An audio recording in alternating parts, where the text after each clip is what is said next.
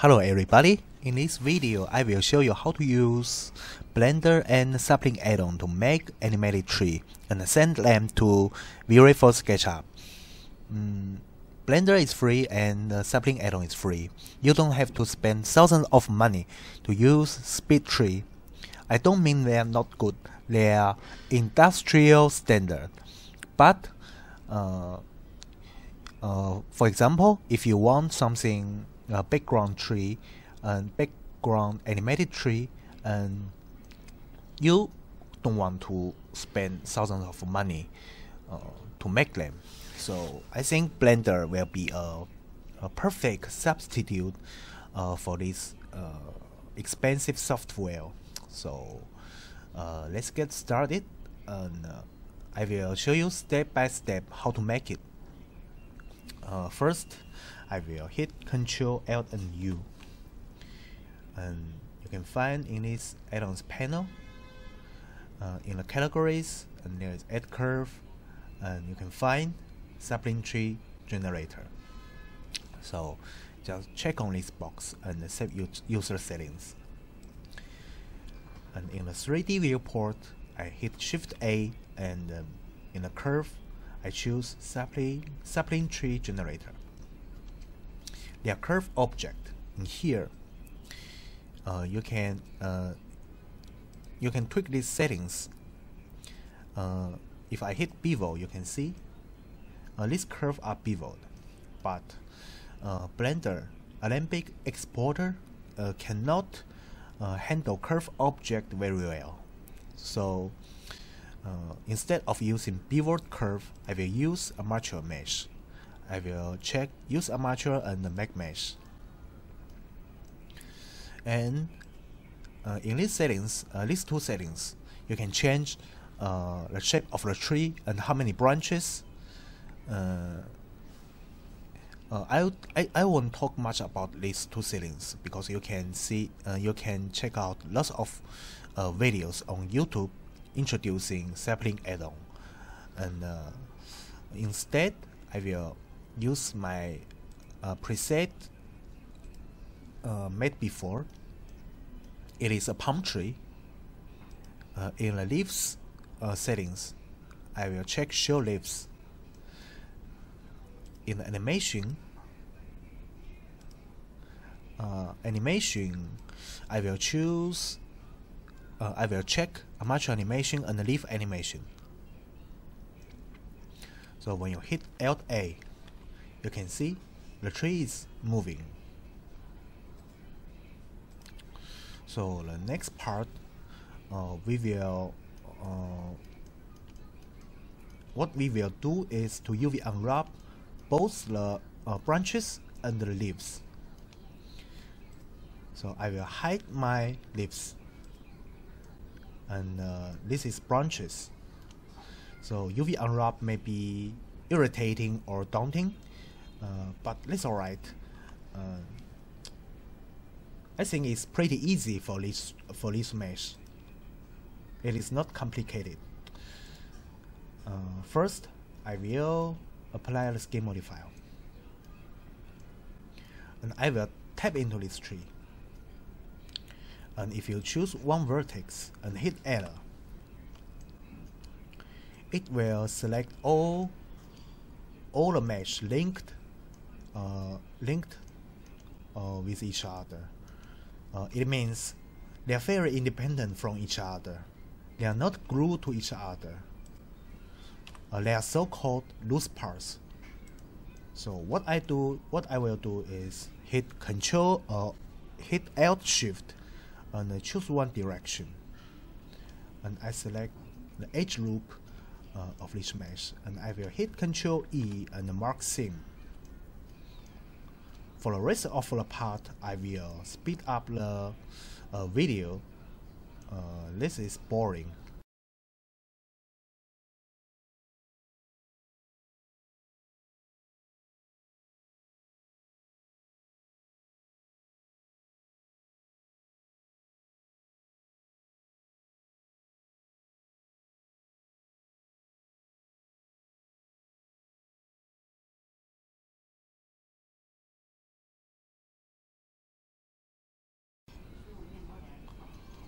Alright, we are almost ready, so I will drag this viewport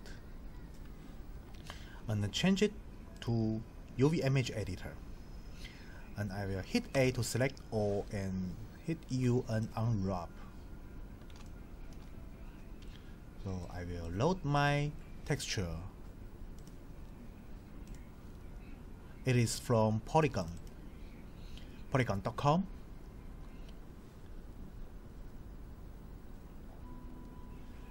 And to clearly see what happened, I will change from viewport shading solid to texture, so you can clearly see what happened. I will unwrap again, and if you hit Control Tab, you can UV select mode. You can choose which select mode to use. I will use UV island select. So I just choose the same direction UV island and rotate -degree. And for this part, I will use the same technique.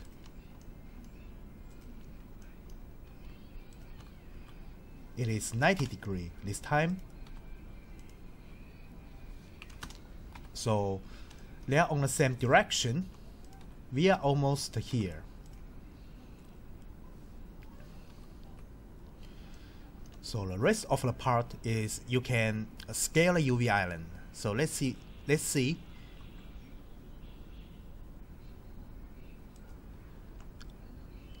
So I think it is perfect. It is perfect. You can hit Control 2 to add a subsurface modifier. And for this part, you can hit Control R to make an edge loop.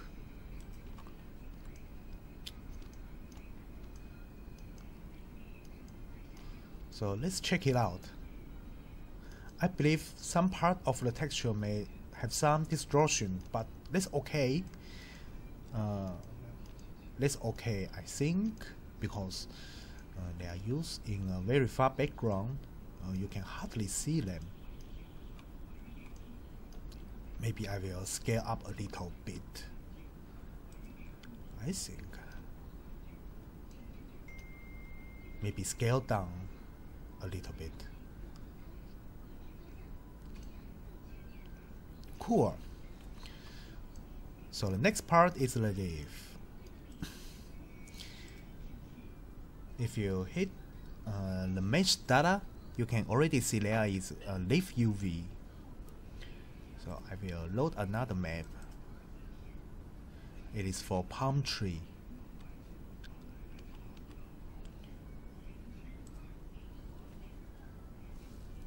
Oh, sorry. Okay. So all I need to do is to rotate 90 degrees and scale it. Scale it to a appropriate size. I think this might be correct. Alright, I think this one is good. So we are ready. This is our palm tree. And I will save it. It is always a good idea to save it. So the next thing I will do is to select these two objects. One is branch, one is leaves. Alright.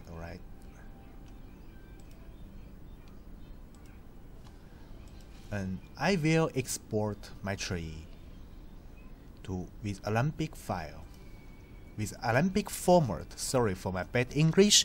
And in here you can choose the start frame and end frame. Okay. I forget to apply my subsurface modifier. Okay, Just save it.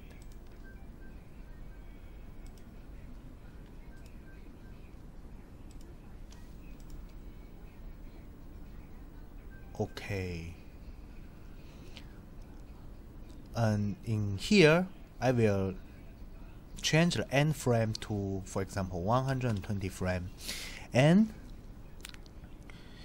in here, I will choose selected objects only. We select our tree mesh and leaves, right? And we want to export hair and particles. So I will hit export.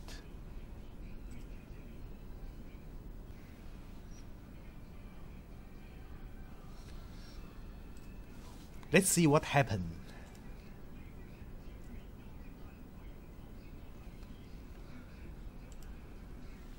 Yeah, it's here. It is about 1.56 gigabytes. And that's alright. I will open my Sketchup.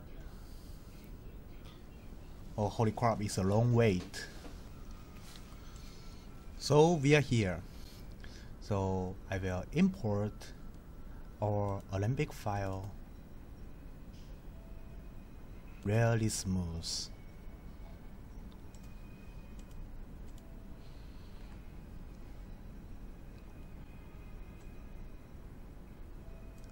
So I will scale it up a little bit.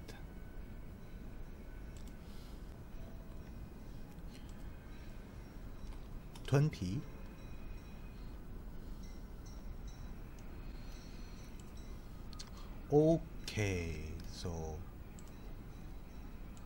we begin to texture it.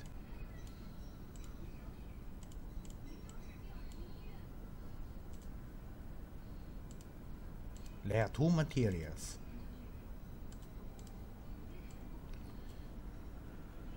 This material is for the branch. So I will load the bitmap and texture placement. You should change it to 0.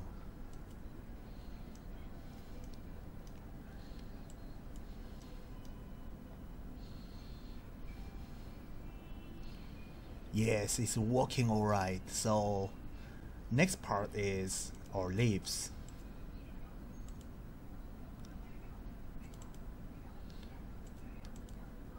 In this texture placement rollout, the UV channel should be set to 0. Let's see. Yes, that's definitely what we want.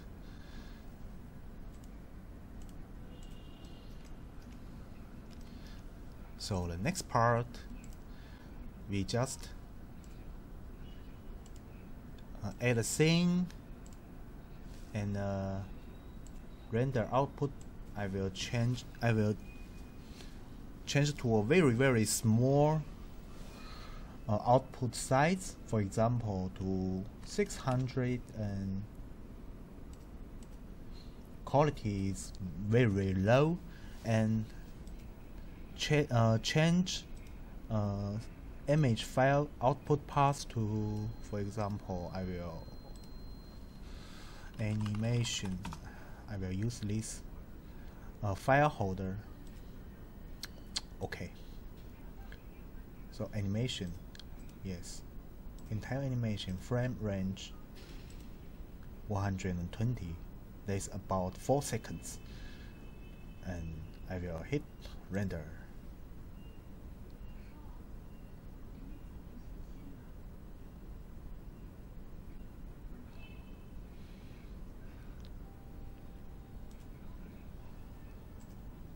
And in this part, we can see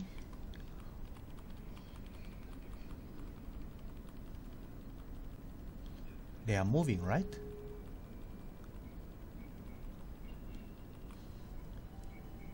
Sorry for my bad English again, but I just feel so great.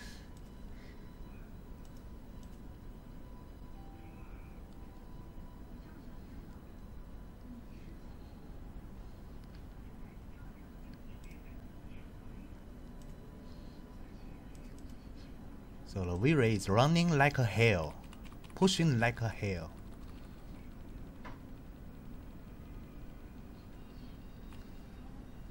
So I will end this video and hope that you can find it useful and helpful. And thanks for watching, and see you next video.